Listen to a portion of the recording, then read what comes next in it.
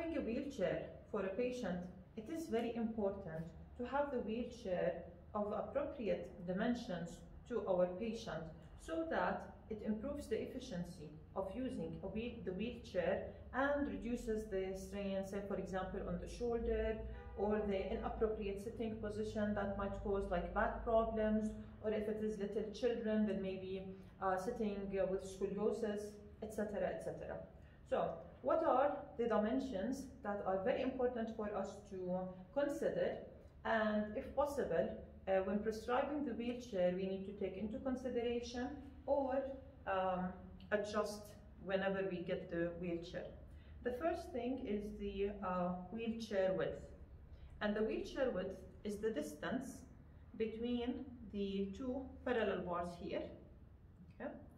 And we will see how we need to fit this with the width of the patient's pelvis, but let's just mention the dimensions first, okay? So the wheelchair width. The other thing is the back height, and the back height is the distance from the back of the chair to the bottom here where the patient is sitting. And a very important point to keep in mind when taking the dimensions of the wheelchair, especially these ones here, is that the patient will be sitting on a cushion, and usually cushions are very thick. They might be like 5 or 7 centimeters thick.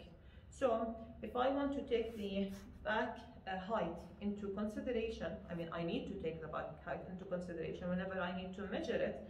I need to have the cushion on the chair and then measure the distance from the top of the cushion to the back, to the top of the back. That's number 2. Number 3 is the seat depth, and this is the distance between this, the front of this sitting area here to the back. So we need to measure this distance. In addition, we need to measure the armrest height, okay, which is the distance from the armrest to the sitting area, and here again we need to have the cushion. And this is very important because whenever the patient is sitting, we need their arms to be in a 90-degree angle. So if the armrest is too high, then maybe they will have shrug in their shoulder, or if it's too low, then they will lean on one or the other, and then this will cause a scoliotic posture. Okay, let's move to other dimensions down there. The other dimension we need to take from the front here is the footrest distance to the sitting area, and again this needs to be taken into consideration with the cushion.